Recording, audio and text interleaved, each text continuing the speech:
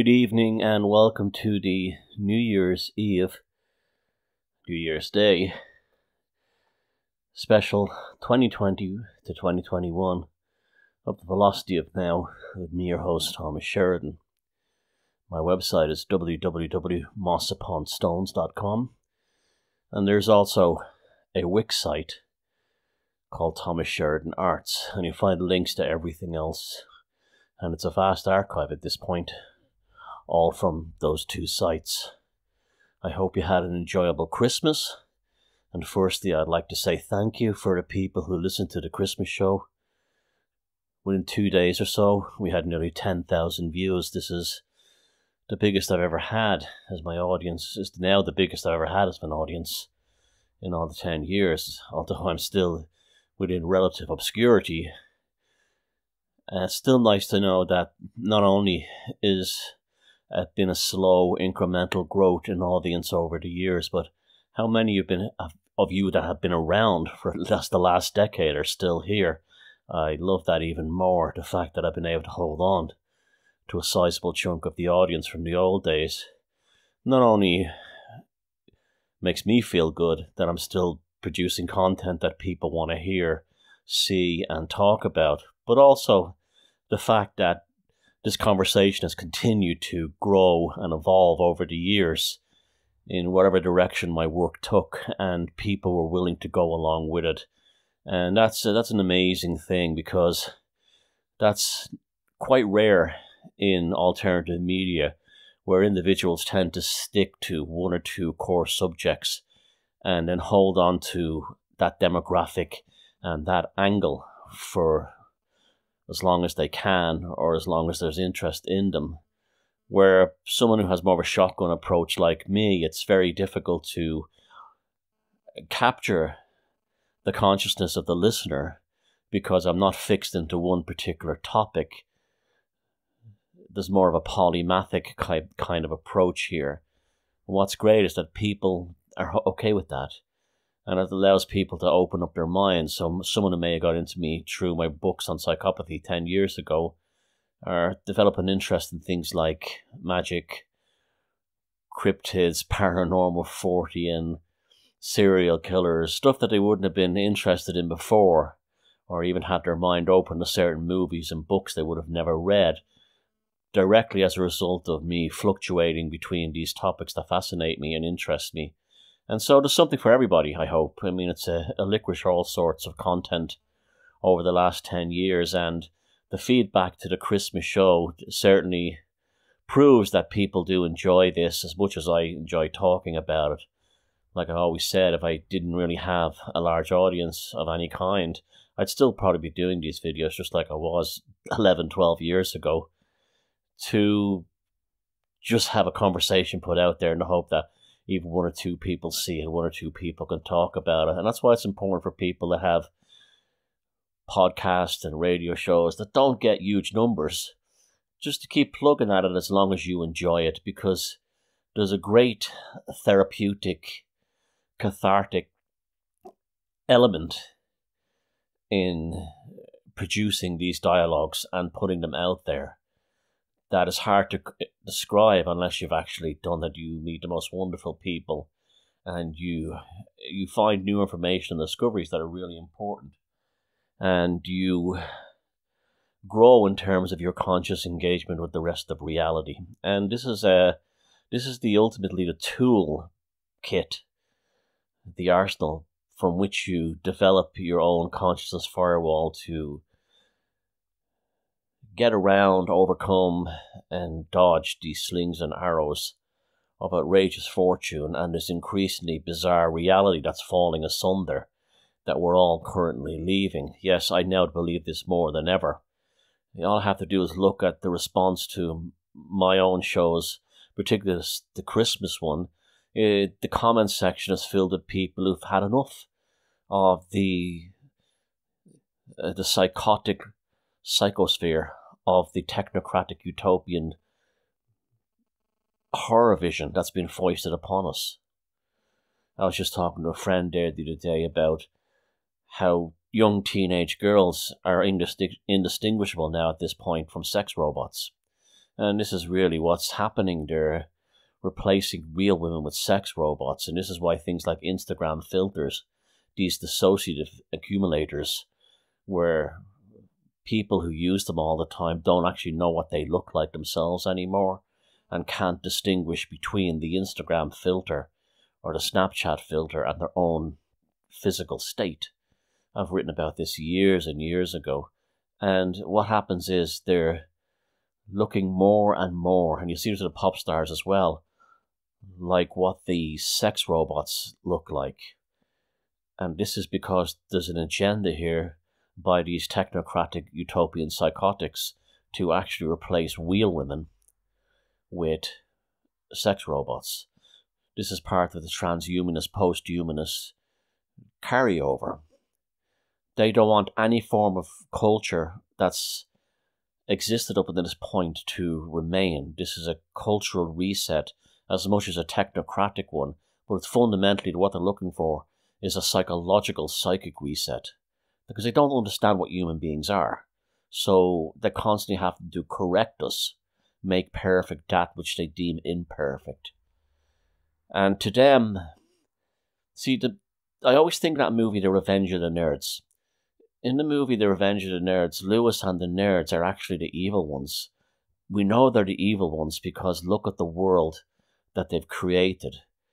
This technocratic, fascist, utopian psychosphere is directly a result of the ones who were in college at the time The Revenge of the Nerds movie was made. And looking back on it now, there was almost something of an evolutionary imperative by the jocks, quote unquote, to bring the nerds down and stop them from forming their own fraternity or coming into the jocks fraternity. Because what happens when weak men take over a society is that the most appalling miscarriages of justice take place upon humanity.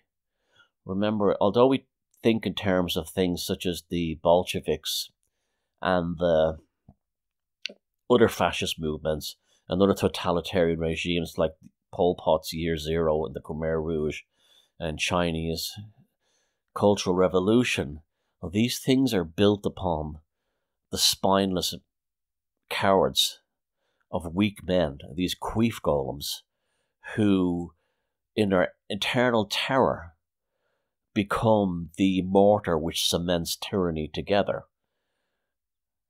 If you look at the atrocities committed by the NKVD, the precursor to the KGB within the Soviet Union, the Bolsheviks, and their murder squads inside the killing rooms, they were the local nerds, the local social failure, the local loser.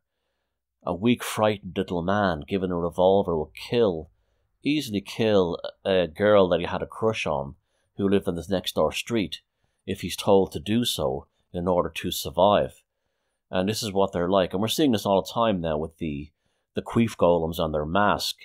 When you hear someone online screaming, "You can't end the lockdown because you'll kill my elderly mother," they're not doing it because they care about their elderly mother in terms of her health and welfare. You will find that these will be upper middle-age loser males who still live with their parents, and their mother and their father are still their enablers.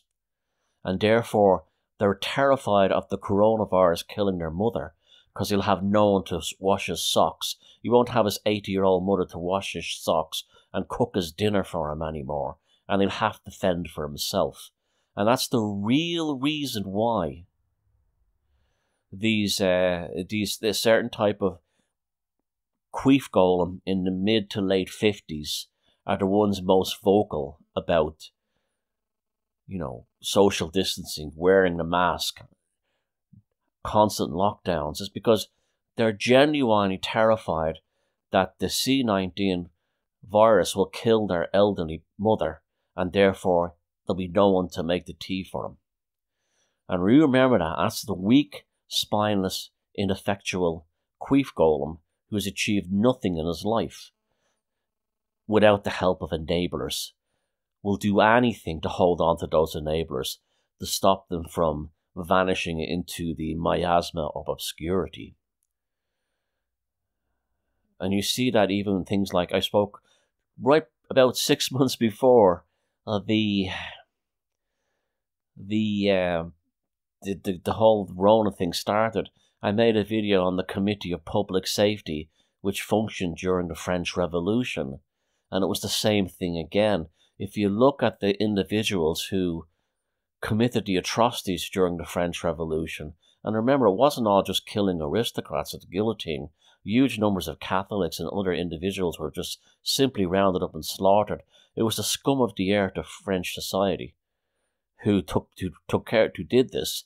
The Freemasons and the likes of Robespierre and the Committee on Public Safety gave little badges to the jobsworths around Paris and other cities and told them to round up enemies of the revolution.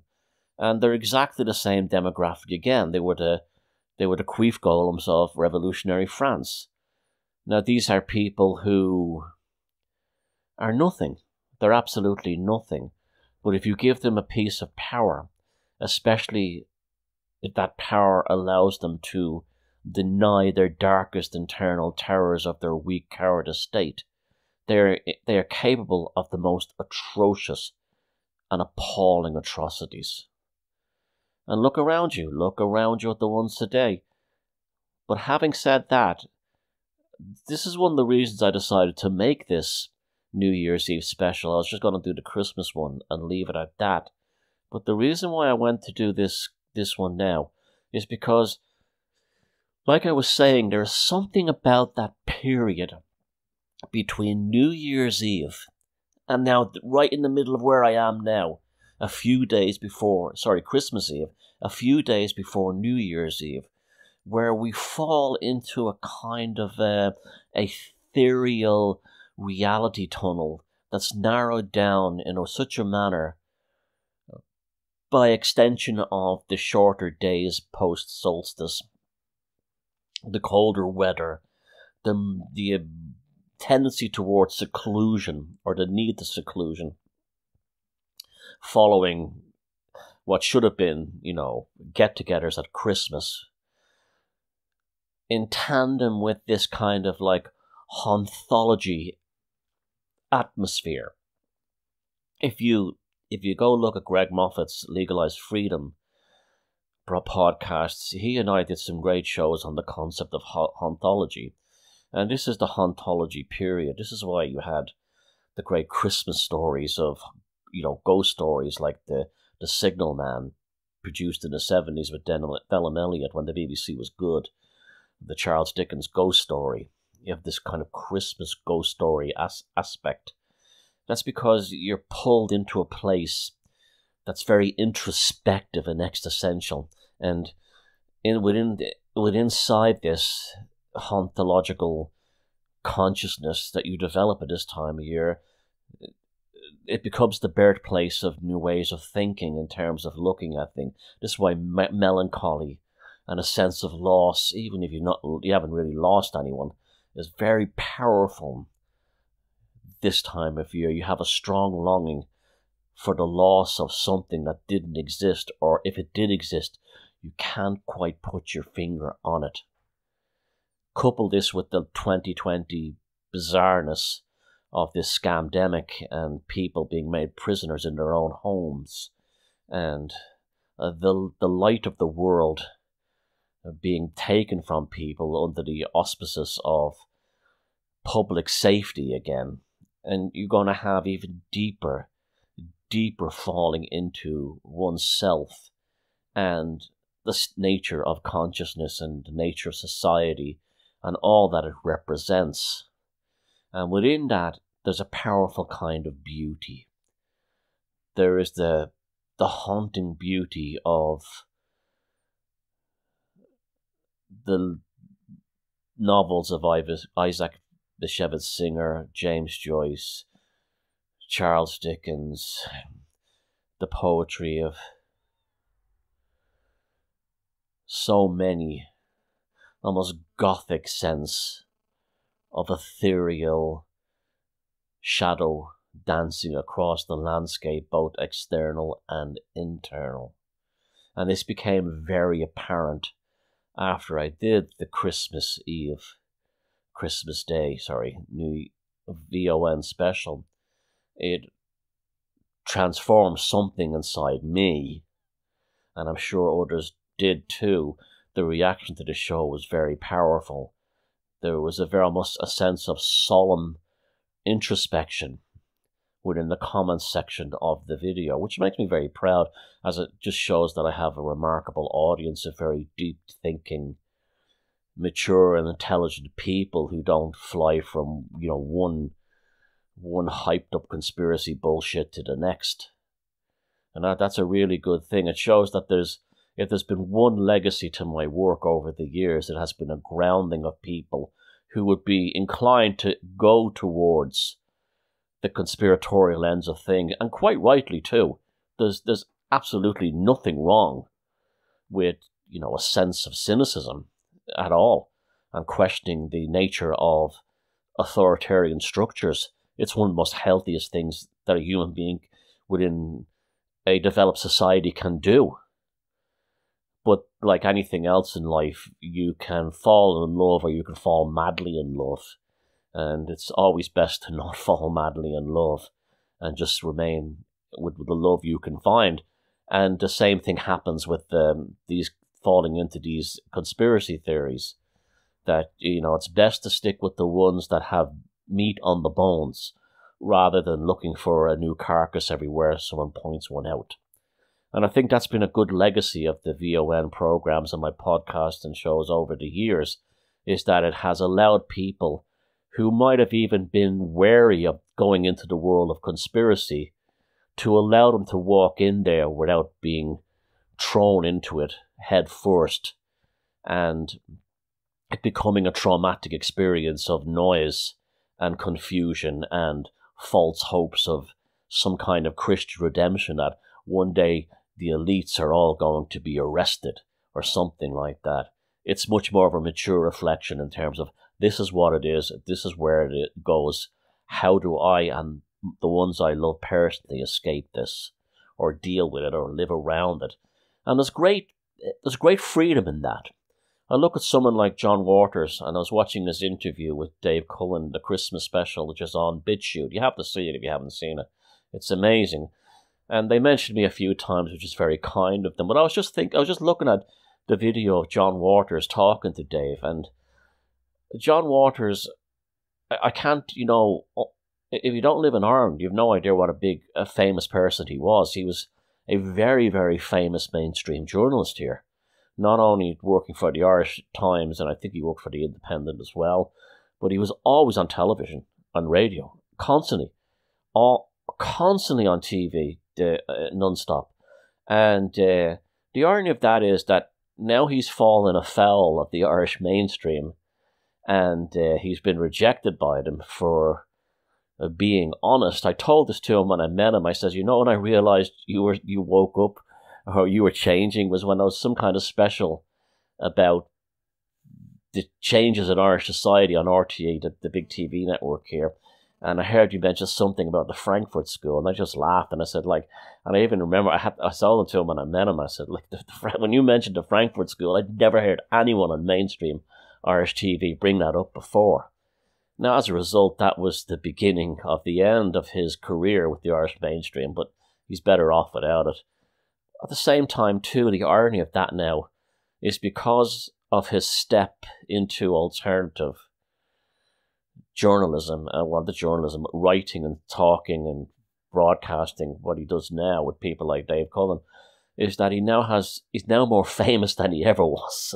This is the irony of Ireland and the little fish, big fish, little pond thing, that the so-called stars of Irish TV are still nobodies. We're in a small country in the scheme of greater, bigger things.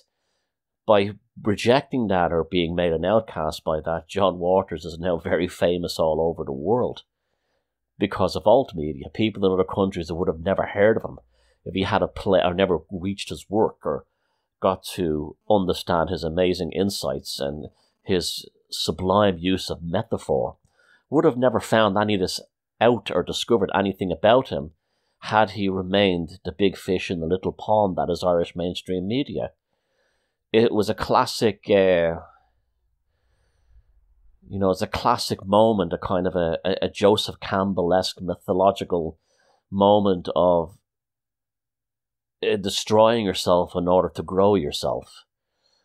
It's that kind of element, killing the inauthentic aspect of yourself. And I'm not judging anybody or claiming to know. I'm not psychoanalyzing the man, but I'm just saying it's ironic now that he's, because of his obliteration of his mainstream status in Ireland, that he's now an international voice for a much larger and a much more dedicated and objectively listening audience. And that's the freedom that comes with breaking away from the limitations that sometimes we impose upon ourselves in order to feel comfort. There's nothing in a comfort zone except the miasma of mediocrity, which eventually leads into the world of misery. There's really nothing in it. And when you see these people screaming, oh, well, you can't end the lockdown because you have to protect my mother. You have to protect my granny, my elderly mother, who's making his dinner every day because he can't do it himself. That is the miasma of mediocrity trying to impose itself upon everyone else. That's the queef golem, or reject. I'm seeing this thing, it's kind of funny, because it's so obviously being done for controversy, but there's a production being made. I'm not sure if it's a TV show or a movie. Either way, I won't watch it because I couldn't be arsed. Of Anne Boleyn, Henry VIII's second wife. And Anne Boleyn was, of course, a horrible, sad story, executed because she couldn't produce a son for this psychopath called Henry VIII, this Tudor. And she was a remarkable woman when you start reading about her. She definitely had this kind of almost like witchcraft about her. And he was obviously enchanted with her until he realized that she had basically a power that he didn't. And he had her head chopped off. It's an awful story. But anyway, they have a black lady now playing the part of Anne Boleyn. And it's causing a lot of controversy, which is the reason why she was hired for it. That's all. That's the only reason she was hired. Now, first let me say, there's absolutely nothing wrong with anyone of any race playing a fictional character within a story. No, it's fine. That's why it's called acting. There's no problem with that at all. I mean, it works quite well when it's done sometimes too. Like in the Robin Hood movie with Kevin Costner, which is, it's Hollywood fluff, but I find it a very enjoyable film in its own kind of fun fantasy way. But you have Morgan Freeman is cast very well as a Moorish soldier who's come back to England with Robin Hood from the wars, the Crusades. And although he's African American, and his ancestry, he doesn't really look Moorish or anything like that. The character works great. There's no problem with that because he's a fictional character. There's no problem with a fictional character being played by anyone of any race. But when you have a historical drama and you deliberately cast someone who's of a very different race within that or ethnic group, it doesn't work for lots of reasons, because it's historically dishonest. It's dishonest, and it's just as historically dishonest to cast a black lady. I'm sure she's a very nice woman and a competent actress. Good luck to her. I hope she's very successful, and you can't blame her for taking a lucrative job like that.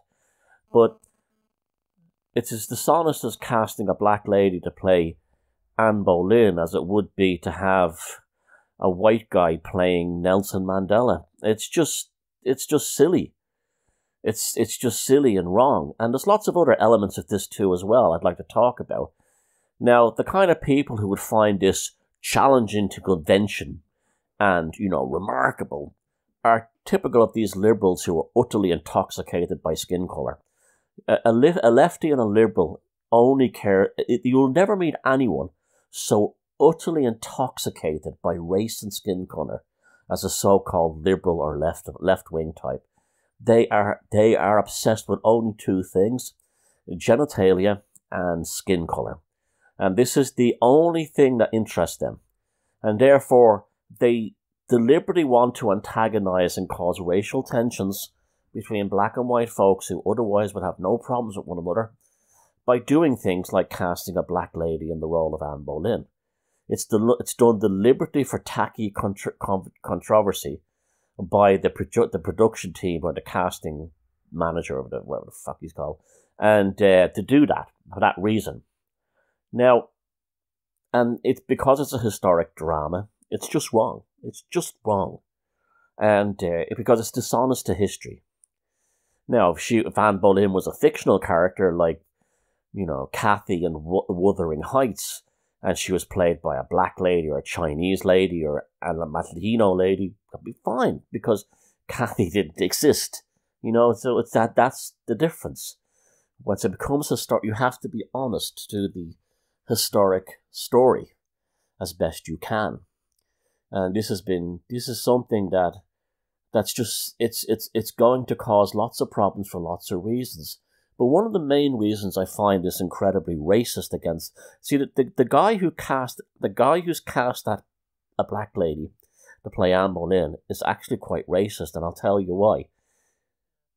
What happens is when you get black people to play white characters, what you're doing is you're giving the white establishment who runs Hollywood, the BBC, and so on, a license to not portray the fascinating history of black people instead. So, for instance, she should really be in a historic drama about some African queen or some great woman in the West Indies, someone like that, an African-American lady, and to promote that culture. Now, the fact that I can't think of an amazing woman, black woman from the West Indies, beautifully points out the point that I'm making, is because popular culture, these same ones who talk about diversity and inclusion, don't give a damn about people of colour's actual real history. They don't give a damn. So what they do is they get these people in the name of inclusion, which is their own sort of like fluffing themselves, their own self-fluffers, put these people of colour in roles that were portraying historic white figures in order to pretend they're helping. In reality, they're not. They're destroying, because they're moving the consciousness further away from the historic portrayal of, black history, real black history. So that's the first aspect of it, okay? That these people are claiming to be inclusive and diverse are actually being quite racist against black people, because they couldn't be arsed or bothered making a movie about black history. And I'm not talking about cliche things like slavery and stuff like that. I've started to look at sub-Saharan African ancient megaliths, and there were incredible kingdoms and empires which existed in places like Ghana hundreds, thousands of years ago, where their portrayals in Hollywood or the BBC, where the stories on the screen about them. They're nowhere. The Nilotic people of Western Africa, of Eastern Africa, Sub-Saharan Africa, fascinating culture. Where are they? They're nowhere. Nowhere. The same ones who scream about inclusivity and diversity and cast a black lady in the role of Anne Boleyn couldn't be arsed making a film about the great empires of sub-Saharan Africa that built amazing structures that are still present today. The Dogons of Mali. Oh no. We don't care about them because, I'm too busy being, Fontaine, Excelsior Macmillan of the BBC's casting department and diversity department. Let's have a Chinese disabled person play Doctor Who. This is how they think. This is how distorted and twisted they are. They don't like anyone except their own narcissism. There's also another, shall we say, thing I would like to throw into the mix. Another vegetable into the stew of all this controversy about this black actress playing Anne Boleyn. Could there be a form of continuing to punish Anne Boleyn? Now, for instance, Anne Boleyn was generally blamed by Catholics for the loss of England from the Catholic religion, and she was basically seen as the cause of the Reformation, which is completely unfair because that's not true at all. But she was sort of like blamed by the papacy in some ways. So this is why she was considered a witch. Now you have these Christians who were glad to see her dead, these Catholics who are glad to see her dead and have no sympathy for her suffering. And also the royals who didn't like her either, because basically she obviously had some kind of charismatic power that the royalty is not comfortable with. Could this thing be a kind of a burlesquing? 500 years later or so, a continual burlesquing of Anne Boleyn. That 500 years after her death, they won't even allow a person of the same race as her to play her in a film. So this is a way of kind of burlesquing her, continuing to mock and curse her on behalf of the royals. I know it's a stretch to probably say this, but I wouldn't put anything past any of these people. This is how they are. After all, we're talking about the people who put Rolf Harris in prison on basically bogus charges that weren't even enough to bring him down to the police station. Rolf Harris went to prison for allegedly touching a woman's bottom 40 years ago in Butlins. All the other stuff you heard on the media about him being a nonce and everything, all those charges were dropped. All of them. That was an off-with-his-head moment because there was an infamous BBC show where he painted the Queen's portrait, and he was clearly terrified and nervous of her because he was unable to have a conversation with a non-human. The show and the painting he made of Queen Elizabeth II prove conclusively that she is not human, whatever she is. And therefore, he made the mistake, or should I say, was unfortunately the one involved in all that had to be made an example of, and he was given the off-with-the-head treatment, sent to the Tower.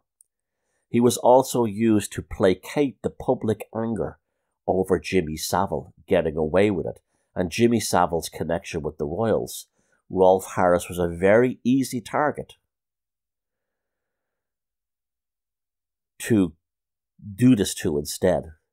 And to this day, especially the morons in the truther scene, the real truthers would actually have examined this, the Rolf Harris, there's still no proof that he did anything worthy of even dragging him into a police station. A woman who claimed that he touched her arse 40 years ago, out of the blue, after 40 years of keeping quiet, was the reason why he went to jail. Officially. Unofficially, it's because he painted the Queen as the monster that it is. And these same people, these same creatures in that bloodline, whatever they are probably delighted with this burlesquing of Anne Boleyn 500 years after the fact. But not only did they rob her of her head, rob her of her historical legacy, get her husband to pass the blame of the Reformation and the religious wars onto her, but now the final mockery is that she's not even allowed to look like what she actually looked like.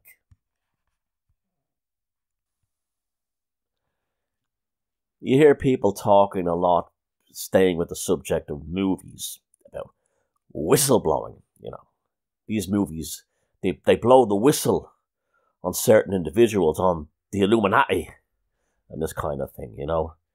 And there's been some very strange connections made between films that don't do that, and apparently do. One of them is that the movie The Shining, this is one of the most ridiculous conspiracy theories I think I've ever heard, that The Shining is about the fake moon landings, and because the little boy is wearing a jumper with Apollo 11, and he walks up to a room that's the same number as to the Earth's distance from the moon, this means that the little boy was symbolic of Stanley Kubrick faking the moon landings for NASA.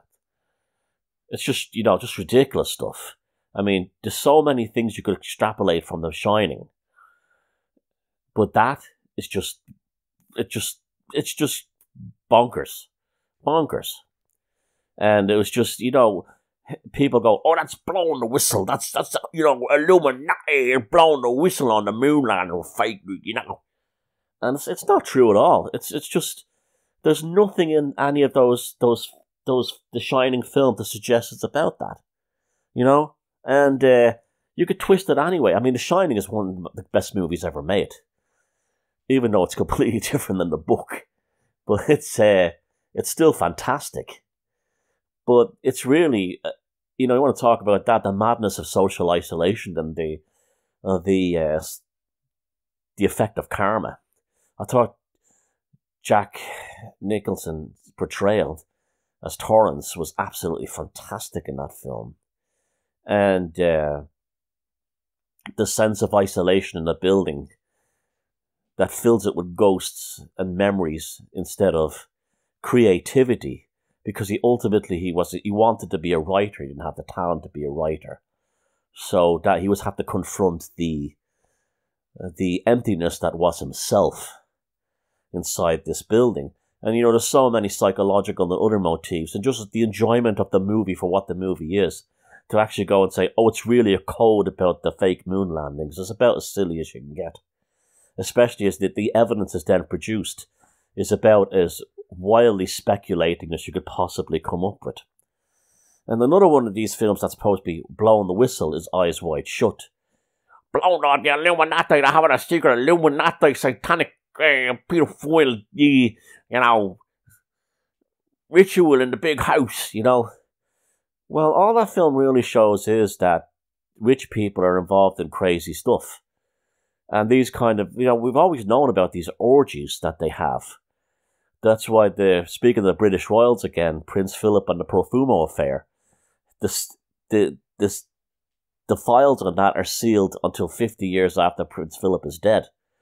Because they were just these kind of like sex parties of the rich and the bored that you see portrayed in that film, these masquerade balls. And it's a way for respectable people, quote unquote, to indulge themselves in filth in a kind of dissociative manner, where it's not really them who are, you know, taking cocaine, shooting up heroin and having sex with prostitutes, because they're wearing a mask. You know, that's what that film is about. It's nothing to do with the Illuminati whistleblowing and all this nonsense. However, there is one film that Hollywood made that is definitely about whistleblowing, and it is Godfather 3. Now, I'm a huge fan of the Godfather movie series, including the third one. You might be surprised to learn, because it was universally trashed. Well, let's put this into perspective, right? The first two Godfather movies, Godfather and Godfather 2, are two of the greatest movies ever made. They're perfect. They're absolutely perfect. They're masterpieces. They're Rembrandt paintings and Shakespeare plays fused together and brought to life by the genius of Francis Ford Coppola. And you cannot expect him to have made a third perfect film. The first two are, just put it this way, no band rarely made three perfect albums in a row. So it's rare that, especially 20 years after the second one, or wherever it was, 18 years, that they made Godfather 3. Everything had changed. The actor that Al Pacino was in Godfather 1 and 2, playing Michael Corleone, was not the same Al Pacino actor that shows up in Godfather 3. So the energy, the sort of like the charismatic energy of Al Pacino was quite different as a middle-aged man than when he was a young guy. When he plays Michael Corleone in the first two films, he has that intense, Italian but also Shakespearean aspect to his personality. Very rich and deep, and it pours out of him, and it just is a remarkable performance in both of those movies. In the third film, he is not the same Al Pacino. He's the Al Pacino of movies like Scent of a Woman, or what was the one? The Devil's Advocate with Keanu Reeves. Still fantastic. Still a fantastic actor. But not the same Al Pacino who was in the first two films. So to expect him to be the same Michael Corleone in Godfather 3 that he was in Godfather 1 and 2 was an enormous ask. It was a big ask, okay? So that was never going to happen. Plus Robert Duvall as Thomas wasn't in the third film. And a lot of the kind of associated characters that made the first two films amazing, like the actor who played Mo Green in the first film. He was very short. It's really based on Bugsy Malone, the real life Jewish gangster that invented Las Vegas. It's just amazing. He didn't have that in the third one. That kind of selection box of amazing ancillary characters around the main character of Michael Corleone. Anthony Garcia played his nephew, Sonny's bastard son, Vincent. And he was good, and he's a good actor, but it still wasn't convincing. And Joe Mantegna played the other character, gangster. It just wasn't the same.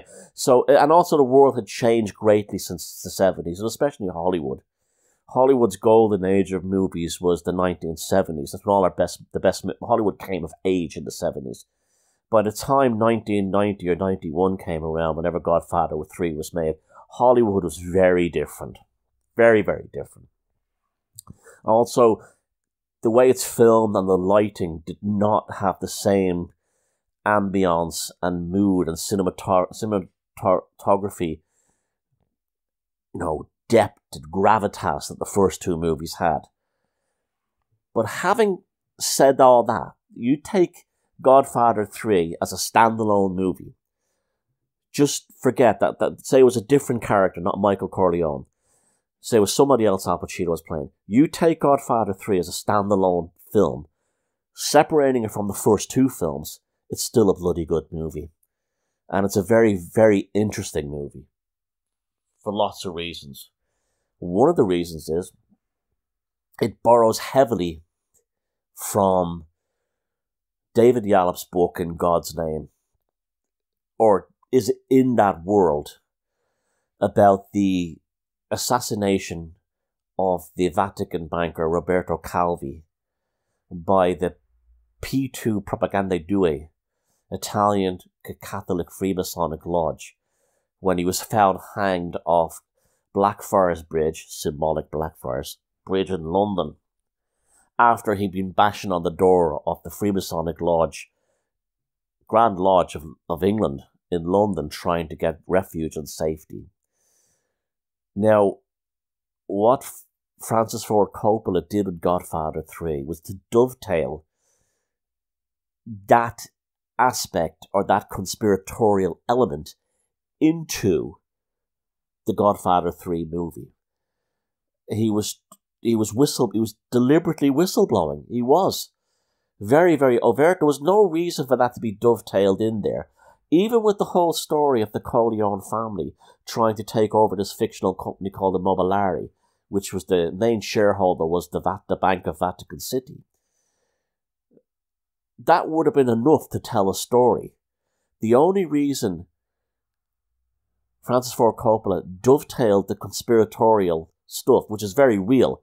I always say to people, you've heard me on this show for years, if you have a friend who thinks there's no such thing as conspiracies, sit them down and force them to read In God's Name by David Yallop. And it's all there. It's bulletproof.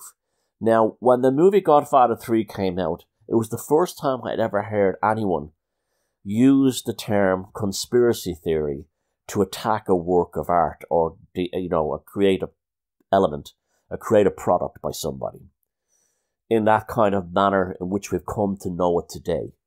Prior to that, conspiracy theory was tolerated, or it was seen as just a kind of another aspect of life. It was the Fox Mulder, the X-Files. It was just something that was out there, but it wasn't seen as a sinister force that was a danger to reality. The first time I'd ever heard the term conspiracy theory used in such a manner as to portray what was being presented as some kind of danger to the human race was when the reviews of Godfather 3 first came out, and they were almost universally the same. The film was trashed. Now, two things they trashed it on.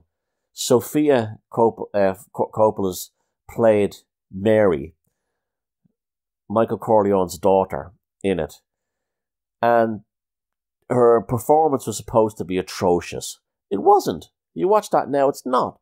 It's for someone who was 19-year-old in their first major film. It was adequate. It wasn't an award-winning performance, but it certainly wasn't wooden and stiff. In fact, Diane Keaton was probably the one person who was cast within those three Godfather films who was not a particularly good actress. And yes, she's supposed to be some kind of legend, and with a hell of a lot of experience as well. And yet she gets off scot-free, because the accusations of nepotism, Sofia Coppola is trashed. And so that was the first one. It was unfair because she wasn't a major part of that story. She was, again, an ancillary character. The other thing they trashed it on was what I just said. It was a film of outlandish conspiracy theories, even though fundamentally what Francis Ford Coppola was whistleblowing in Godfather 3 was all proven to be correct. Not only in David Yallop's book, In God's Name, but also in the ensuing court cases that took place within the Italian courts and were, found guilty by the highest levels of Italian judiciary. You had members of Propaganda Due, P2, in cages inside Italian courts in Verona, being charged with conspiracy to feed bomb material to the Brigate Rosse or some other left-wing terrorist group who blew up train stations, killing large numbers of people in Italy. All this going directly back to the Vatican. Now, the Vatican's banker, as I said, Roberto Calvi, being found swinging off a bridge with a rope around his neck. He was the Vatican banker. All your screaming of conspiracy theories is irrelevant, because that's the truth. That's what happened. You don't commit suicide by throwing yourself off Blackfriars Bridge. That was a symbolic murder, especially as he's been knocking on the door looking for rep, saying people were coming to kill him. These would be the Swiss guards who killed him, by the way. Now, within Godfather 3, there's a scene that's in there which is quite staggering when you see it now. Michael Corleone, played by Al Pacino, says a line of, "Our greatest enemies are unknown to us. We just don't know who the real ones are." And he's talking about how the new Pope, Pope John Paul I, is in extreme danger because he wants to open the books on the Vatican City Bank to see just what, this has actually happened in real life, just what kind of funny, dodgy business dealings the Vatican and the papacy is involved in. Now, according to David Yallop, indirectly, and Francis Ford Coppola in Godfather 3, directly, Pope John Paul I was murdered because of this. After 33 days, this was a message sent out by Freemasons to the world that even a pope isn't safe if he gets in the hands of the wrong people. While Al Pacino was mentioning we don't know who the real enemies are, he asks Andy Garcia, playing Vincent Corleone, who was behind it. And he goes, Propaganda Due. I don't know. The secret unknowns. He didn't use the term the Illuminati. He used a very interesting term, which I actually quite like. And I'd be more inclined that people use this from now on than nonsense like the Illuminati, which hasn't existed for, 200 years now. Secret unknowns.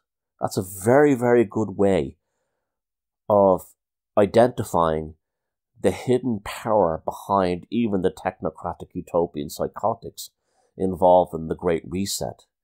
Remember, Klaus Schwab is unknown. There's still people behind him pulling strings, the secret unknowns. And I absolutely love that when Andy Garcia said that. The secret unknowns. Now that was about as much whistleblowing as you'll ever get in a film. And then it has one of the best, some of the best scenes following this. The assassination scenes that are typical of Godfather films. One of them including a fantastic shot of a dodgy Irish cardinal being thrown off the dome of St. Peter's Square and into the floor of the Vatican. I mean, that was just an awesome scene. But go back and watch Godfather. In fact, go back and watch all the Godfather films. But go back and watch Godfather 3 if you've seen the first two. And especially if you've been told that it's shite and a horrible film. Watch it as a standalone film. Watch The Godfather 3 as a standalone film, right? Away from the other two, in that consciousness that I'm not watching a continuum of the first two movies, I'm watching a new film with new eyes. And it's not the Michael Corleone of the first two films, it's a character I've never heard from. And that film is filled with revelations and whistleblowing like no other Hollywood film. Now, continuing on with the Vatican theme. I don't know why I've been thinking about this a lot lately, but I have. I've been fascinated by the papacy. I've even been going to the Vatican website and just reading up on their press releases and so on. The Vatican is going through the most colossal change since the Reformation. And the funny thing is, we're not hearing anything about it. We're not hearing anything about it. In fact, I would go as far as to say that under Pope Francis, we're experiencing Vatican III. Now, if you don't know what I mean by Vatican III, in the late 1960s, Pope Paul VI, I think it was, had the Vatican II, and the Vatican II was a sweeping reformation, we were told, of the Catholic Church. The most well-known aspect of this was the removal of the Latin Mass and the replacement with Mass said in the language of the host nation, so whatever country you lived in. Many Catholics, and there are movements like the Tridentine Catholics, who believe that this was a fatal mistake for the papacy and the Catholic Church. That the magic of the Latin Mass, which goes right back to the pagan masses held at the Temple of Jupiter by the pagan priests 3,000 years ago, spoken in Latin, carried all the way through, Christianized, and carried all the way through into the papacy, into the modern Catholic Mass, until late 1960s. was a continuum of an ancient magical tradition. And people would talk about, I don't remember the Latin masses. I was too young. They were, I was only a baby when they were abolished. But people have told me over the years, is that when you went to the Latin mass, you really felt like you were transported into another reality. It was beautiful. The Latin, even though you didn't understand what the priest was saying, often, you did your catechism, you did learn, but generally they didn't. They said that it didn't matter. There was what the Lutherans called the hocus pocus of the Latin Mass. That's where the term hocus pocus comes from. That it was a sense of magic and sorcery and, mysticism that was completely lost when the Latin Mass was abolished. And that was the main thing of Vatican II. Vatican II was also, people believed the Pope was going to legalize the use of artificial contraception, such as condoms. And that debate was actually on the table. And, of course, it was struck off in the end. But at least Vatican II and all the things that happened with it was out in the open. They had the Vatican being very good at mass media and press, invited the world's media to take part and report this back, and all the top newspapers and TV and radio stations in the world at the time of Vatican II reported daily updates all over the world to Catholics to keep them informed of what was being debated by the cardinals and what was being approved and ratified by the papacy, and so on. It didn't matter if you were a wealthy Italian Catholic living in Turin or a poor Catholic living in Mexico, rural Mexico. You got the same information from the Vatican. They made sure that everyone knew what was happening and going on. Now, the same thing is happening today, but it's even more sweeping. We're basically in the midst of Vatican III, and yet Catholics are not being informed about what is really all these intense changes that are happening within Catholicism and within Catholic life. And these are the most sweeping reforms ever, probably since the foundation of the Vatican, 1700 years ago, or whatever it was. Now, this is all very suspicious to me, and I'll tell you why. The Pope now remember, Pope Francis is the first ever Jesuit to ever hold the position. Before him, the last Pope that wasn't was the German Pope, Pope Benedict. Now, Pope Benedict got a lot of slagging. He didn't look very well in photographs. You'd see photographs on where he looked evil or something, but you can do that with anyone. We don't really know what kind of man he is. And Pope Benedict was the first Pope probably ever to be fired. He was fired. Right? And people claimed, well, he was fired because he was in poor health, or he's still alive. He mismanaged the running of the Vatican, blah, blah, blah, blah, blah. He didn't look very, appealing, blah, this kind of thing, etc. I'll tell you why he was fired. He was fired because one day during a peace ceremony about 8 years ago, he released a couple of white doves, and they were immediately torn to pieces above St. Peter's Square by hooded crows. In fact, the same hooded crows is the Morrigan or the Morrigan, and seagulls as well. So seagulls and hooded crows in the Vatican attacked 2 white doves and slaughtered them above St. Peter's Square. Now, this would have been seen as a horrific augury within the Vatican itself. In fact, people like me who saw it at the time immediately knew right away that my pagan radar went off the scale in terms of screaming. Observe, observe, react, react, understand, understand. To see those photographs is still quite intense after all these years. I did a blog post about it, which I'll post down below this video. And it was the end of him, because he was seen by the Vatican as the cursed Pope after that point. And eventually he was fired, a pope actually fired. That's basically what happened to Pope Benedict, because he was a cursed pope. Next thing you know, you have this Pope Francis, Argentinian guy, with coming in with some very dodgy political connections in South America, Argentina, coming in and basically being the Juan Perón of the papacy, of the Holy See. He's not so much the Holy Father, but he's like the General Secretary of the Catholic Communist Party. One of the things I'll always remember about the papacy, and always was very powerful, was a very strong image, was the power of cardinals. Cardinals were incredibly powerful and a strong archetypal force within the papacy as the cardinal. And cardinals all over the world held tremendous political power.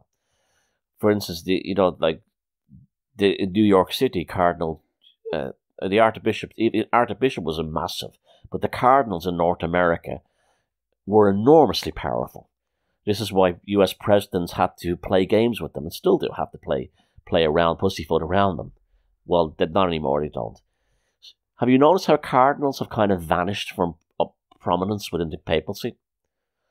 You never hear about cardinals anymore. You never hear about conflicts in canon law. And I look and I watch and I read the Vatican website, which is actually very interesting, translated into numerous languages, and you don't hear much about this. All you hear is Pope Francis said this, Pope Francis wants that. He's running the papacy like a true dictator. Completely. And he's in a very Jesuitical style, in that he's not telling anybody. You just wake up in the morning and you find that the version of Catholicism that existed today is different than the one that existed yesterday. So this guy has been brought in by the Jesuits to take over the Holy See, not as the Holy Father, but as the General Secretary of the Catholic Communist Party. This is why he is signed up to everything, like the Great Resets, the technocratic future, the whole shebang, kit and caboodle. This is why he constantly pushes it. This is also why he's practically Muslim. He spends more time praising Islam than he does praising his own religion. That's because, like the reunification with the Eastern Orthodox Church, he is a member of an element within the Holy See that eventually sees Islam returning back into the Christian fold. This is why they're very happy to see the growth of Islam.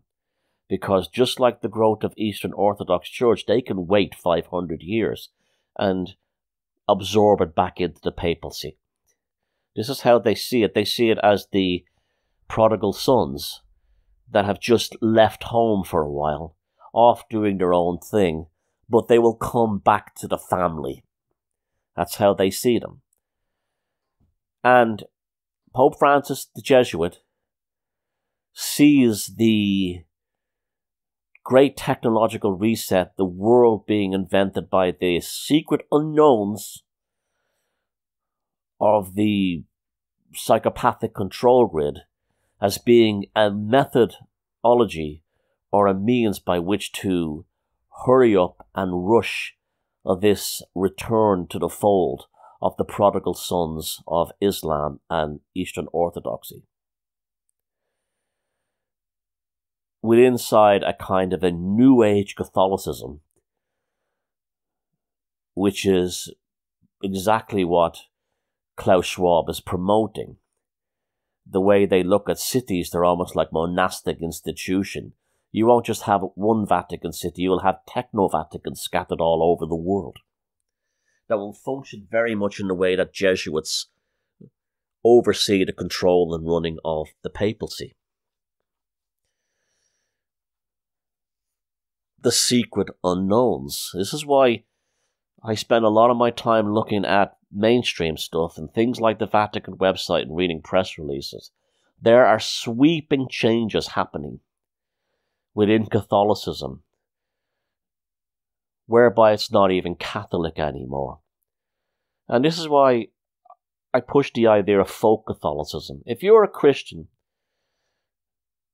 I think the best thing for you would be to become a folk Catholic.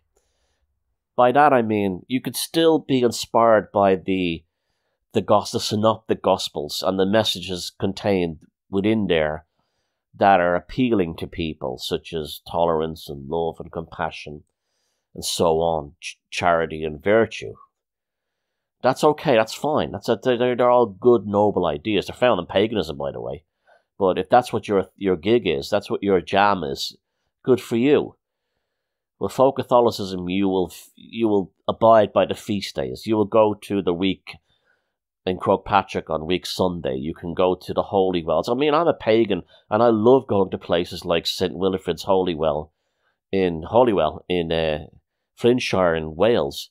I'm as happy as a pig in shite in a place like that. A very Christian place, albeit maybe one that has St. Winifred may have been a pagan saint, a pagan icon. We don't know, but I'm very happy at many Christian wells. And I mean, I like there's even some Christian old Catholic and Protestant churches. I love going into them. I'm not bigoted in that sense where I shun them, but I won't go. You know, if I was to go back to Christianity and become a folk Catholic, I wouldn't abide by what the Pope says. I wouldn't go to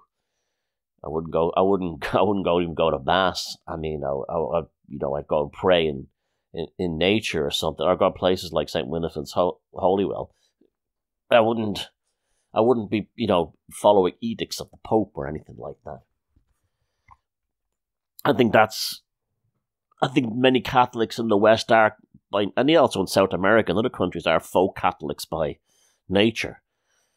And these are the ones who are being rejected and being thrown out of the papacy by the changes taking place within it, simply because they have a richer or have an authentic spiritual nature to them that's never been welcomed by the plutocrats, the spiritual plutocrats of the Holy See. So I'm going to be watching the Holy See. And I mean, I don't even call the Pope the Holy Father. As a Pope Francis, I would never call him the Holy Father. I would have called Pope John Paul II and Pope John Paul I the Holy Fathers, out of respect for them as people, but certainly not this guy. This guy is the General Secretary of the Catholic Communist Party. Mama, don't let your babies grow up to be university graduates. They'll start thinking there's 10,000 genders and no chromosomes, too. I tend to be fairly liberal in what you might talk about sexual politics or reproductive rights and so on. I'm certainly not from the Abrahamic end, where there must be some kind of cultural war upon the genitalia of adults, or in the case of certain factions within Abrahamism, the attacking of the genitals of children. That I'd be against, things like circumcision. But in terms of the psychological neuroses inherent within the Abrahamic traditions regarding the reproductive rights of consenting adults, it's something I would be totally against. That I think that, like, consenting adults have every right to do what they want with their own bodies in the privacy of their own homes. Once no one is being abused and everyone is agreeing, it's nobody's business but their own, especially not the business of the state or some cleric down the road. Having said that, when that crosses over into the world of abortion and things like that, it's not such a black and white issue. Now, I'm not anti-abortion. I'm pro-abortion in terms of if it's needed, if the woman feels that there's a genuine need for it, and really, has not become pregnant by stupidity or something like that, or something has gone wrong with the baby, she has cancer.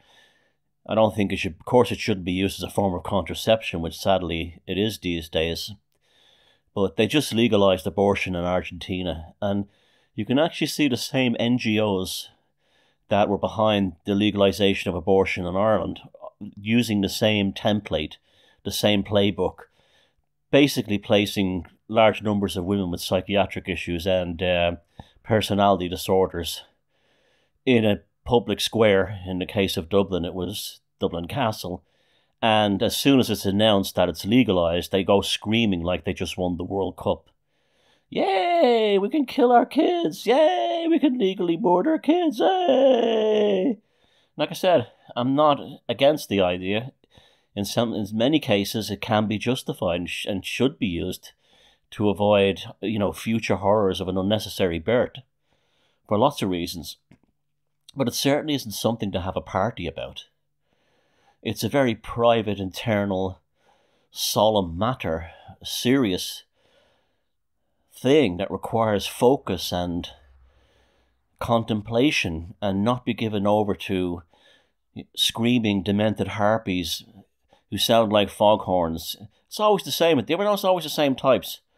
It's always some personality disorder who gets some liberal agenda passed, and the camera always focuses on them, and they go, that's that they open their mouth. The Parliament has just legalized abortion.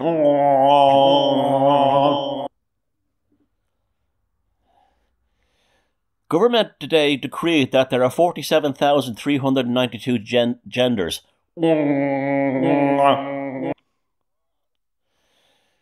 It is now legal for 50-year-old men to marry 9-year-old boys. As part of diversity and tolerance in the community, secular democracy and civil rights have been replaced with Sharia law.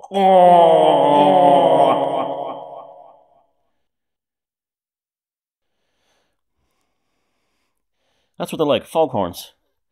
And the camera always focuses in on them. And you see them in Argentina, you see them in Ireland, you see them in anywhere. I saw them the last time I saw them in England was during when they had that big Trump balloon. They had that stupid, all these pathetic middle class people going, oh look, we've really taken down Trump. Oh, Talkman, we've taken down Trump.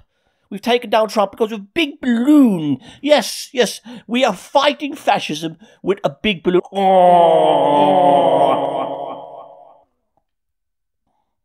Keep staring at face masks. Live in fear.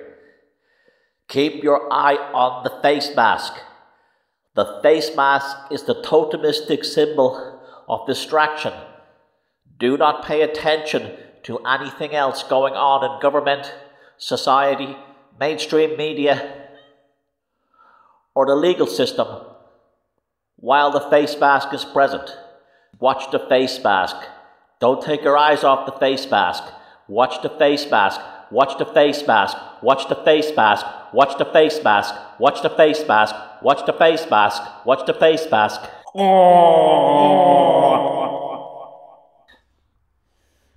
As you're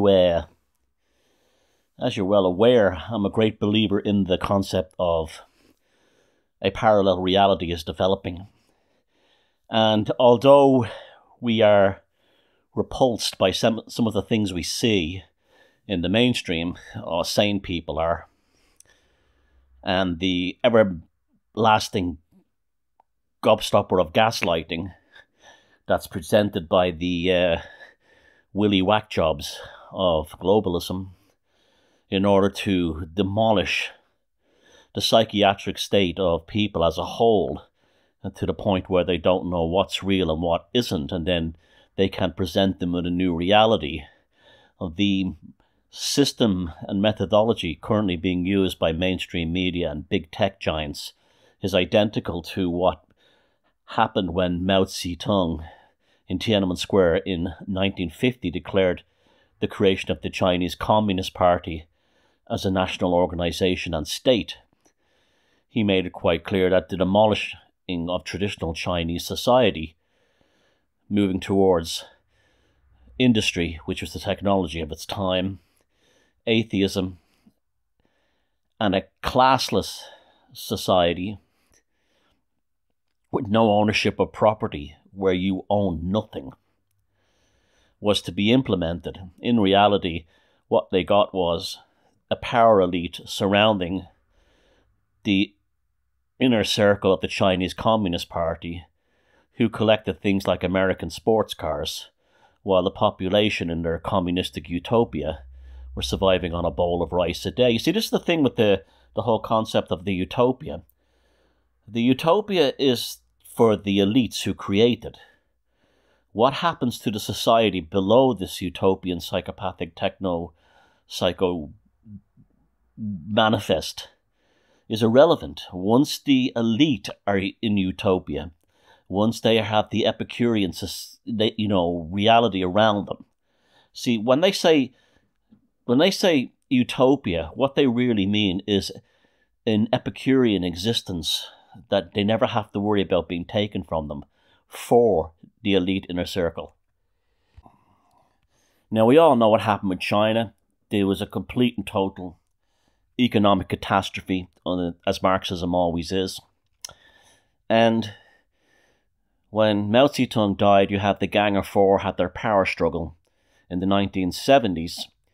And then China said that they were temporarily going to open up their economy to Western methods of business in order to establish a foundation of economic security for the state and to improve technology. Now, a lot of this was done through espionage.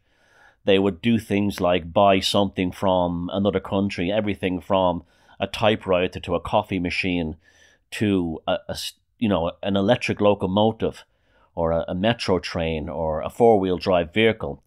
And then they would reverse engineer it, basically strip it down to its every little tiny nut and bolt. They would even unpick the threading out of the upholstery on the seats of cars that they were re-engineering and count the length and thickness of the thread used to stitch the upholstery to the car seat.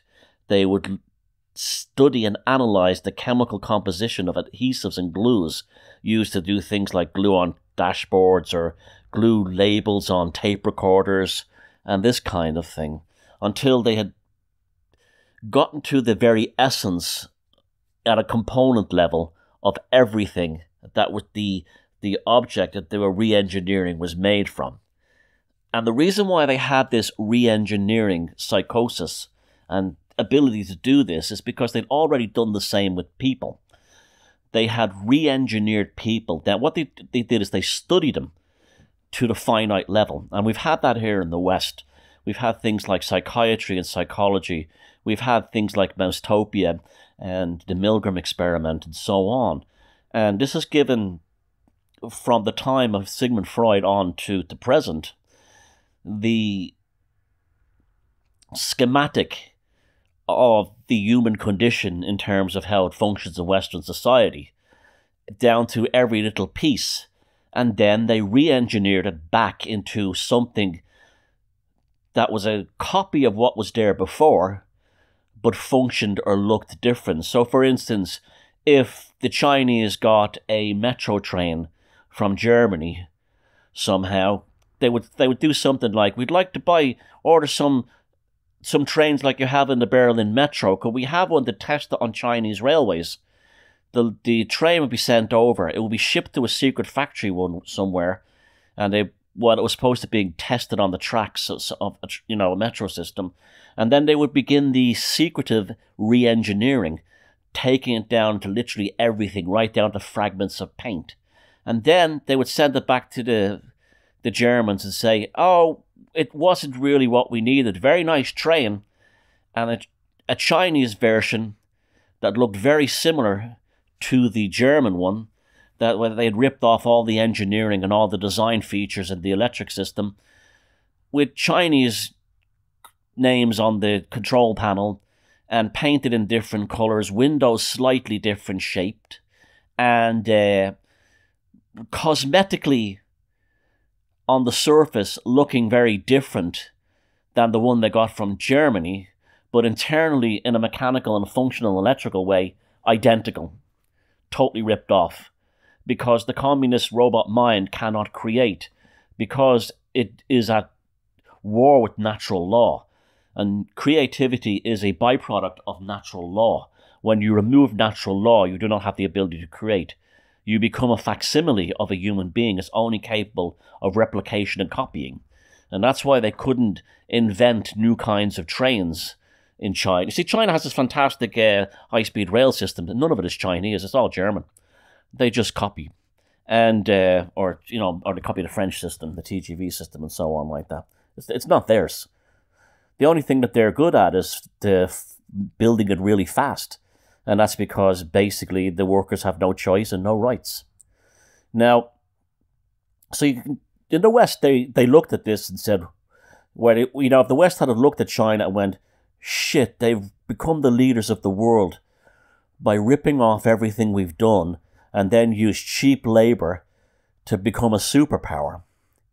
That would have been the normal reaction. And that's the reaction of sane, intelligent people like Donald Trump.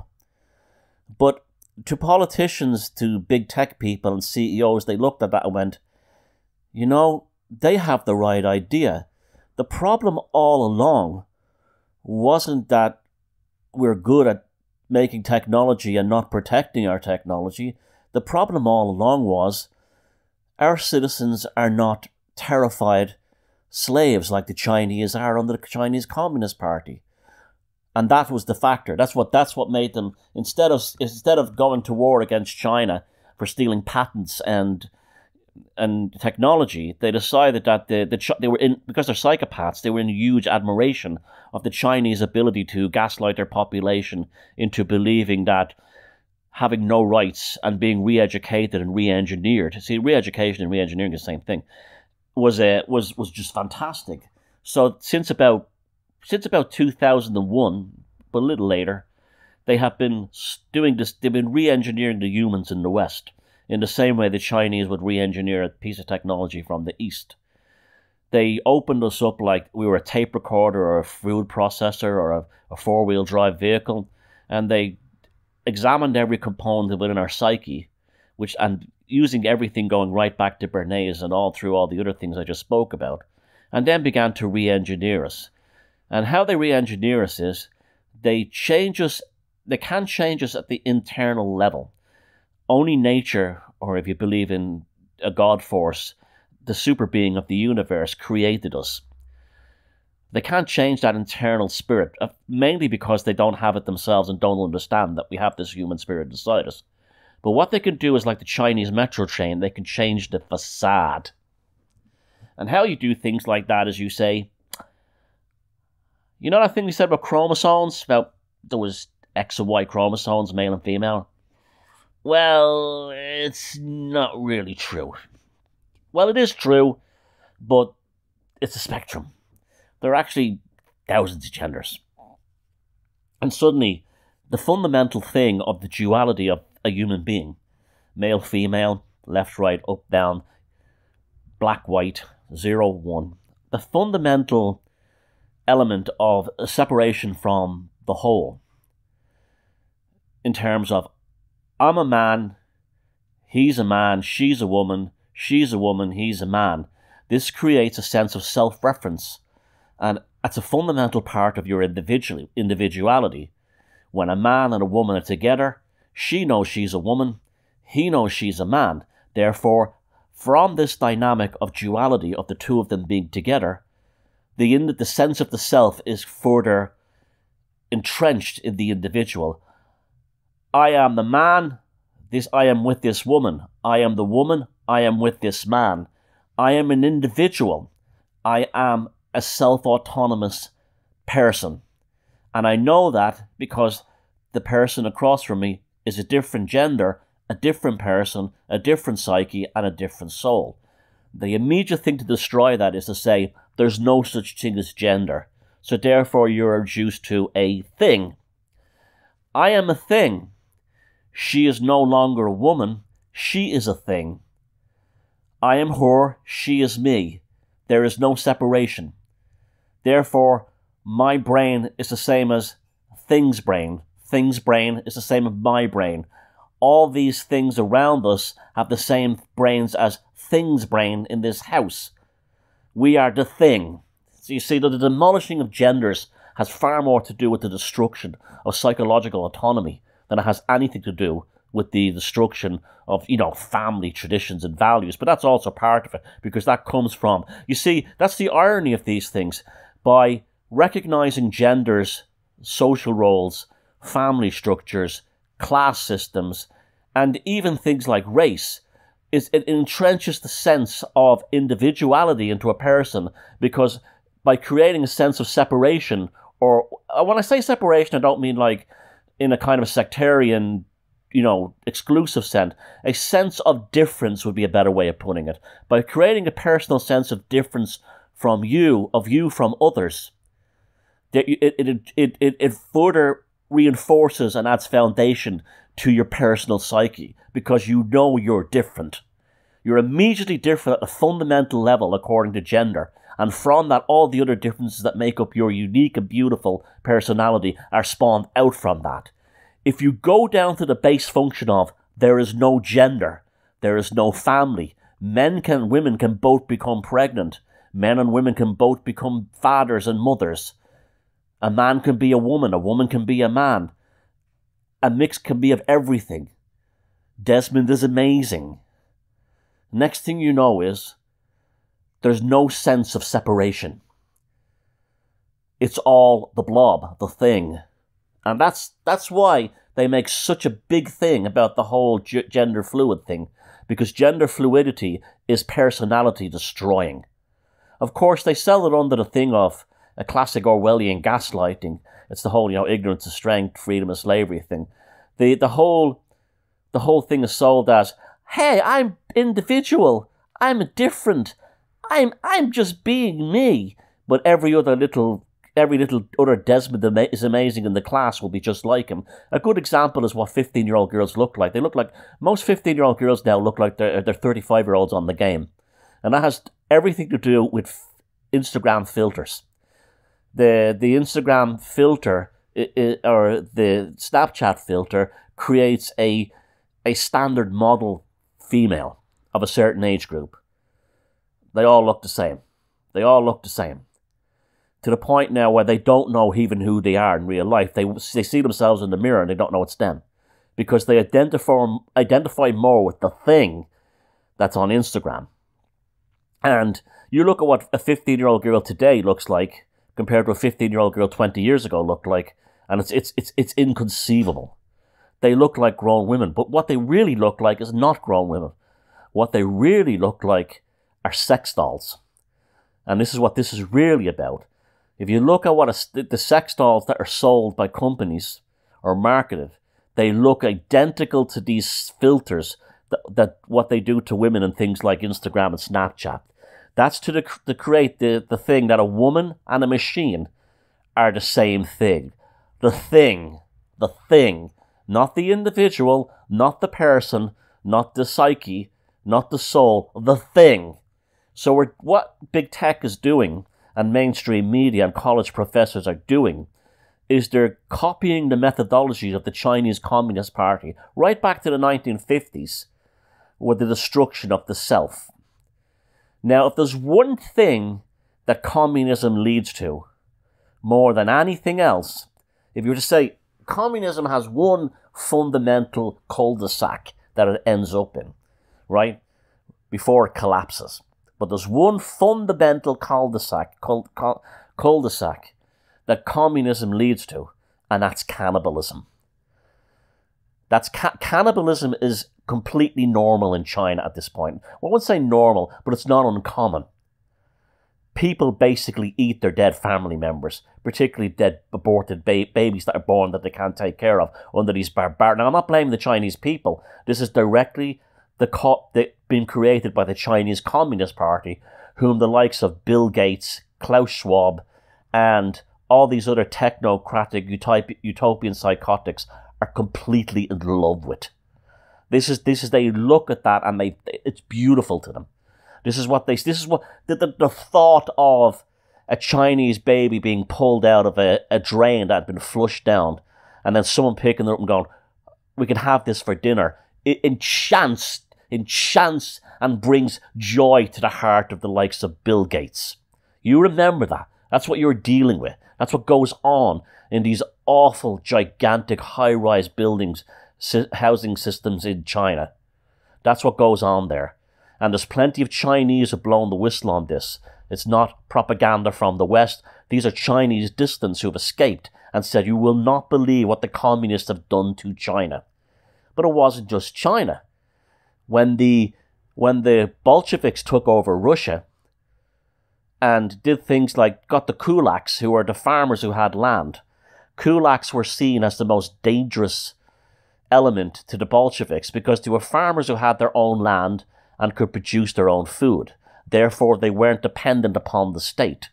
So what they did was, just like, say, the American survivalists in America, the survivalists in the USA, what they did with the kulaks was to portray them as being selfish lunatics who are enemies of the state. And they did remarkable things, like put them on trains, saying they were being resettled somewhere in Siberia, go into the middle of nowhere and say, get off the train. Well, they wouldn't know where they were, in the middle of Central Asia, maybe 100 miles from the nearest village, in the middle of a wolf-ravaged region, and just left there. And how did they survive? They ate each other. They ate the ones that died. There was numerous cases of it. Cannibalism was common in the gulags, and this is what communism does. It moves slowly. So when I talk about the cannibalism in China, I'm not talking about the Chinese people being so horrible that they're like this. No, this is the communists. Communism creates this.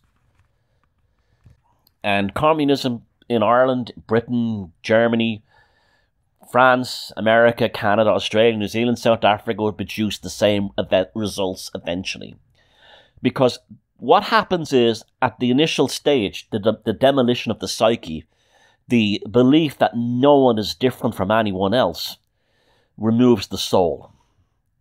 Because your fundamental this is why New Agers make me want to puke when they go, kill the ego. Kill the ego. Hey man, kill the ego. You gotta kill the ego, man. Jesus Christ, it's the ego that keeps you safe. When they say, when a New Ager goes, you must transcend, man. Kill the ego. My name is, Meadowsweet Starchild, and I'm a fifth generation Navajo shaman. My name is, I was born in south of Guadalupe, in a small village. My name is Tecnocotal Exocotoralata. Real name Herschel Weinstein, and I live in, I'm a fifth generation, Mayan shaman, and you gotta kill the ego, man. You gotta kill it. Just kill that ego, Oh wait, hold on a second. Yes, Pop. Yeah. Okay, yeah. Close the deal on that. That apartment in Great Neck. We should get at least $2 million for that. Now, as I was saying, you gotta kill the ego, and that's what that's all about. The destruction of the self. And when you destroy the self, you're gone. And you will decay into anything. You will decay into anything. It's just what will happen, It's just what will happen. And it's not that the Chinese are humans just like the rest of us. They're people just like we are.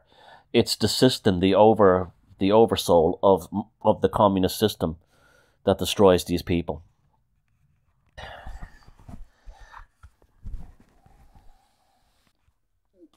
So separation from the other is so important for the integration of the self.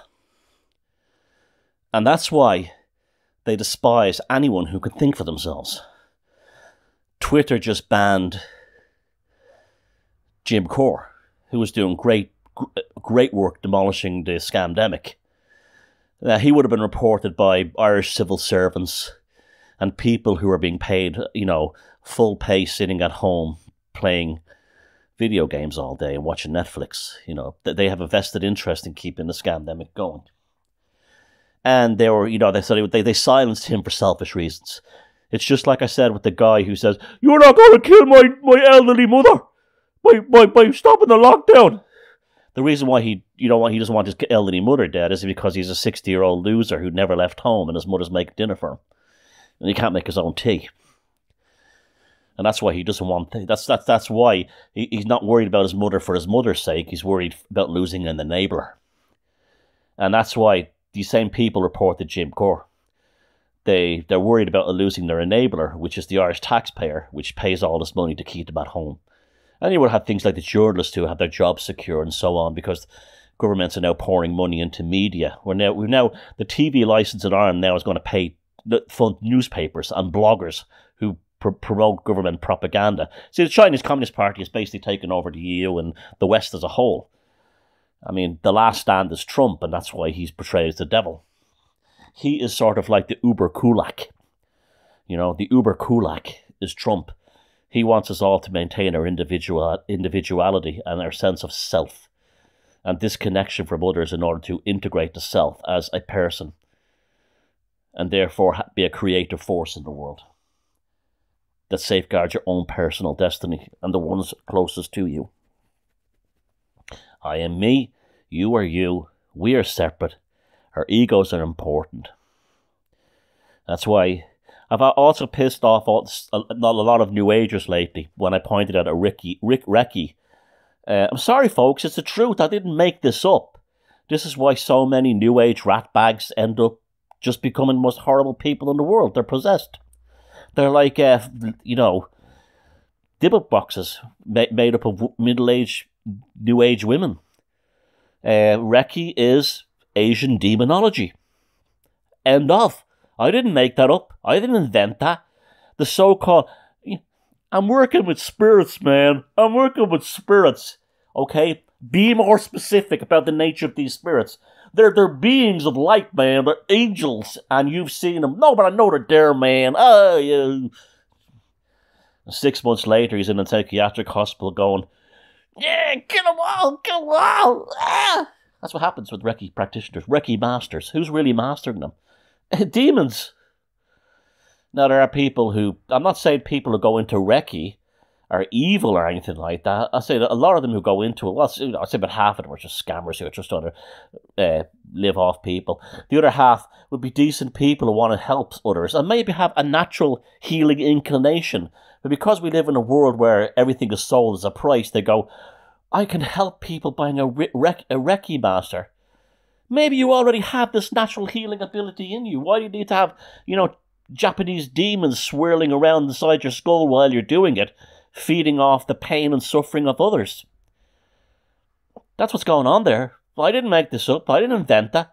The term Recce even, translates roughly in Japanese as, assisted by demons. This is what the belief was, that maladies were caused by, say you had pains or suffering that you couldn't find the reason for, that it was a belief that a demon might be living in your kidney or living in your spine. And therefore, how the Recce, the real Recce people that Japan would do was they would invoke a demon, a greater demon. And then the greater demon would frighten the lesser demon out of the body of the individual and cure them. You have the same tradition with the cunning folk here. They would summon Oberon, the king of the fairies, the sultan fairy, really a demon, and Oberon's power would frighten the lesser demon out of the body of the sick person.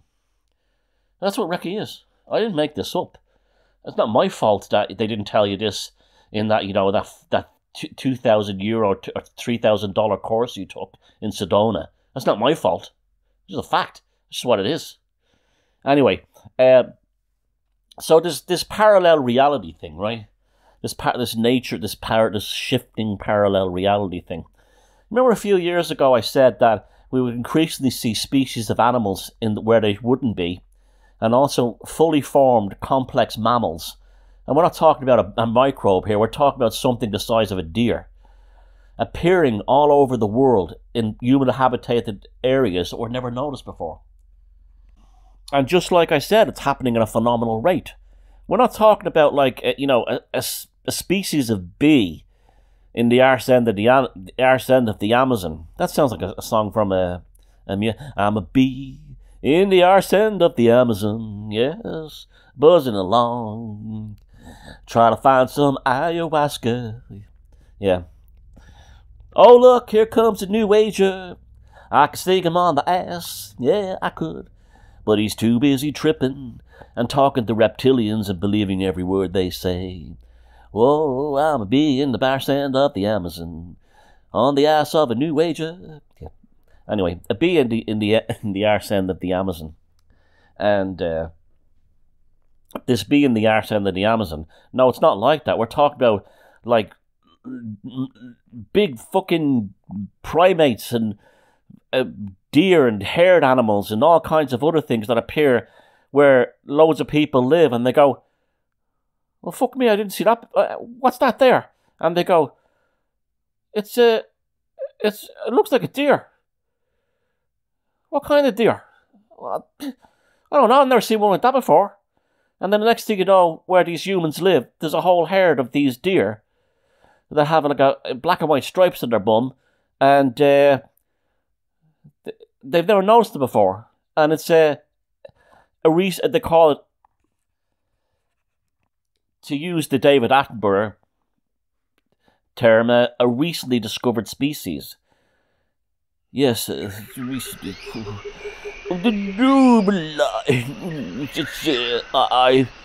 Here I am in the deepest Congo, and I'm just flown in on a jet helicopter from my luxury resort hotel, and I'm sitting here in the jungle, pretending I'm, you know, a Victorian explorer, and we'll edit this shot to make it look like I have a Dr. Dolittle type gift to attract animals, you know. But anyway, after we paid the coolies to go find these animals, 400 of the coolies came back, and 3 of them found this newly discovered species, and the noble lion, and of course it's all Darwinism. Darwinism is all about the strong and the mighty eating the weak and the sick, and I love to show big cats and dangerous animals hunting and killing innocent small animals and weak animals. The noble lion, because it reminds me of the world I grew up in, where my aristocratic background, I was handed the BBC as a graduation gift from Cambridge. Yes, I was. They gave me BBC Two, and this is because the strong and the aristocratic are the same as the noble lion and all the other big cats who prey on the weaklings. And this is to tell you that you're a weakling, and the royal family and aristocrats like me, the noble lion, are Darwin's special strong species. You know, that's what that's really about. And although there are thousands and thousands of hours of BBC footage of smaller animals fighting back, and even things like zebras killing lions and tigers and other kinds of creatures that we don't want you to see because it would make Darwinism look bad, they're available on YouTube. In fact, there's hundreds of them, but don't watch them because they're obviously been made by conspiracy theorists. So anyway, so we're in the jungle, right? And, you know, yeah. That caviar I had for breakfast is they really got to work on getting proper breakfast in African hotels. I mean, I couldn't get for the life of me a swan's egg omelette in Kampala. Anyway, here we are.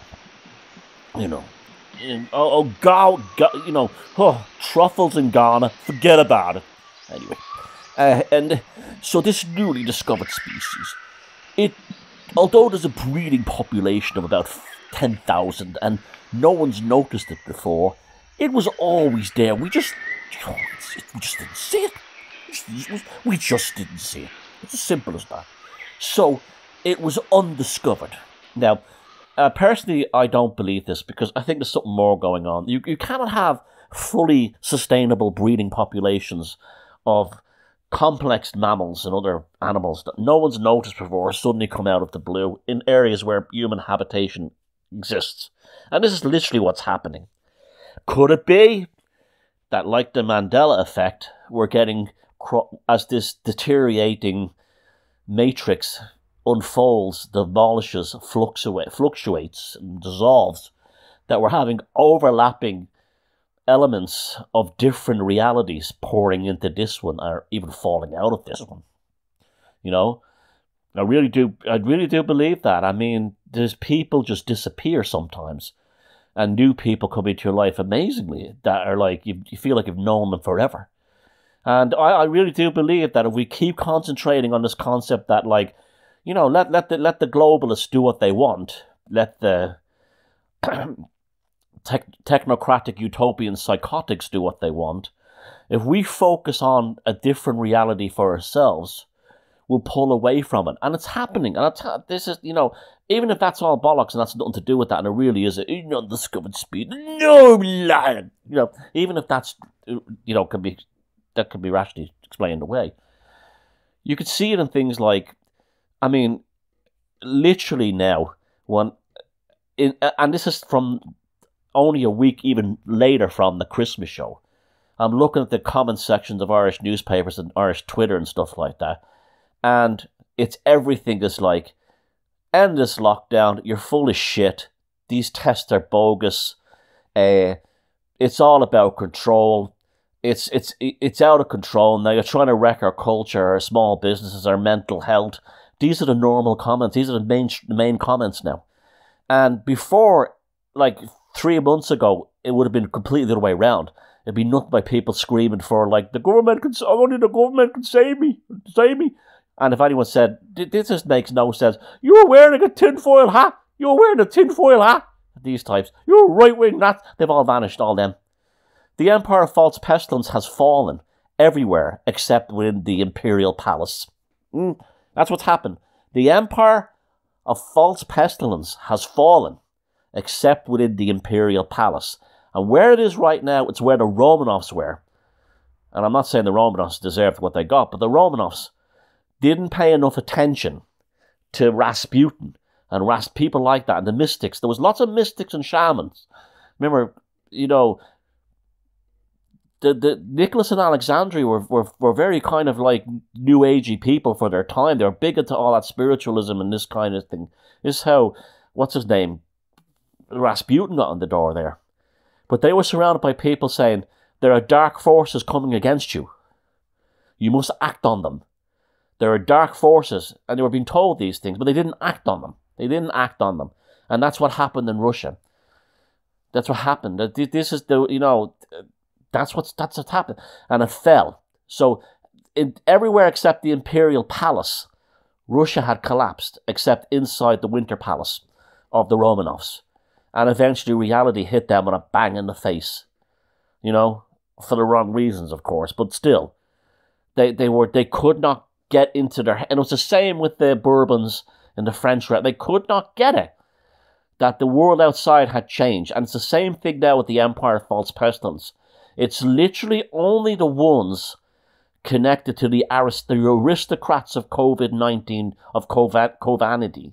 It's literally only them and their toe rags, you know, their servants, their manservants, their civil servants.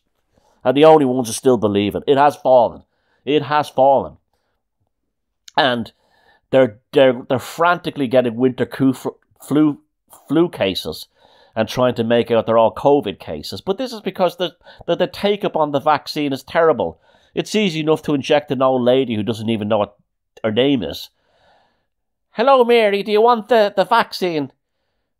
Do I want the what? The vaccine. Sure, I would want the vaccine. Ah, Mary, this is the vaccine needle. I have to put the needle in your arm. What? The needle in your arm will stop you from dying. You live for another week. Instead of dying in 2 weeks, you'll dead be dead in 3 weeks. They put the needle in their arm, Mary. What's an arm? You know, and that's that. It's easy to get a needle inside those poor people, those old folks. You know, they'll be lining up for it. And then you have, you know, I fucking love science. You know, I rolled up my arm. I fucking love science. And I have a rational mind. I fucking love Richard Dawkins. And, Brian Cox is just poured into that pair of trousers he was wearing the other day. But I fucking love science. I fucking love, and I rolled my arm up and I took the vaccine because I fucking love science. I fucking love it. You know, those types. Now, did you see that thing of that woman? That she was a nurse, I think it was in Alabama, and she got the COVID vaccine live on TV, and then she starts fainting, right? I've been talking about that, right? But anyway, there was a conspiracy theory going around that she died, which is pretty awful. I hope she didn't die. And this guy made a video that was actually quite convincing. He produced the death certificate with the same relatives and everything of the same name as the nurse and the same age. And I was like, oh shit, that's pretty awful that she died. And then her parents came forward and said, oh no, she's fine, she's okay. Now, I'm still suspicious. We're talking about a woman who couldn't wait to go on camera to promote herself and the vaccine, and then she fainted. If she is that, you know, in love with the camera and that eager to be in front of media, why have we not seen? I haven't seen any videos of her coming forward saying I'm okay. I can only surmise that. Are we getting the full story here? Not to say that she's dead, but what she's had some kind of like palsy from the and the mouth, one side of the mouth is up in the air and the other side of the mouth is down below. It's that's what happens. I've noticed. Have you ever seen that? Some of these people have vaccine reactions and their mouths turn into a vagina. It literally starts moving, you know, vertically. Instead of the mouth going up and down, or left to right, it goes up and down. You know, I think in the end, you know, that was a disaster for them. I mean, that was a catastrophe. It didn't matter. And the media say, oh, she did. And the media were saying things like, yes, she had a reaction to the vaccine, but that's a personal condition she has. And I really think that, you know, of course, there's plenty of people out there who will buy that. Like, I fucking love science. I fucking love science.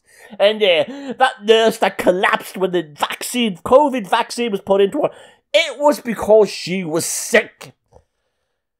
And anyone who would have, if that puts anyone off, they don't fucking love science, you know. They don't love Brian Cox, those absolutely gorgeous Brian Cox poured into those fucking trousers. Whoa. You know, them types, right? You know, them types. And then Mary in the old people's home. She died. Oh, she fell down when she got injected. Maybe I shouldn't get injected. And the nurse comes over and goes, I already injected you, Mary.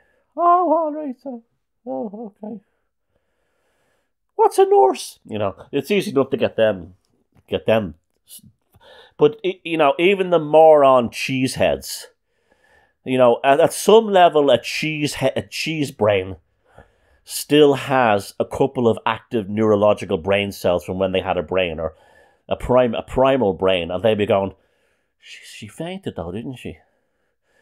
You know, that was almost like, and I hope that lady, now I'm not making fun of her fainting and getting sick. I hope she is okay. But if ever the gods stepped in and gave us a sign that the Empire of False Pestilence is not in tandem with natural law, I mean, what a PR catastrophe for the vaccine promoters. That a nurse going on TV saying, I have hope at last, this vaccine gives us hope, and then she falls down very ill after taking it. That was the gods intervening. I'm sorry, that's what that was. That was the gods intervening. That's what that was. And there'll be plenty of semi-sentient cheese brains and cheeseheads who will go, yeah, but she's still... Well, they say the vaccine's safe, right? They say the vaccine's safe, right? And she had an underlying condition. I might have the underlying condition. And maybe... oh, come on now. Don't you fucking love science, don't you?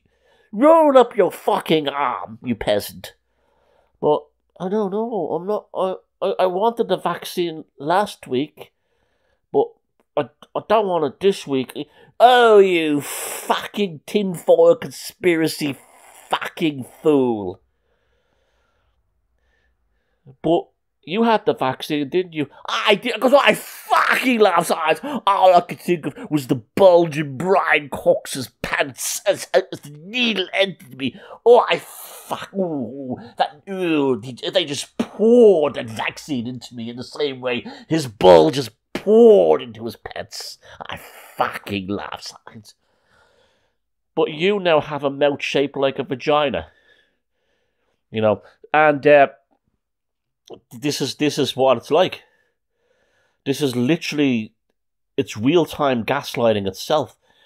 But that's it. That was like this. That was like a gift from the gods. And again, like, I hope that nurse in Alabama's okay and safe.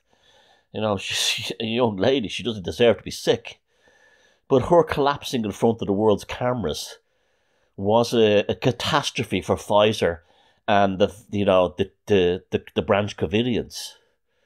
Because even, like I said, the semi-sentient cheeseheads will go, oh, I'm not so keen on that vaccine. No, Jesus.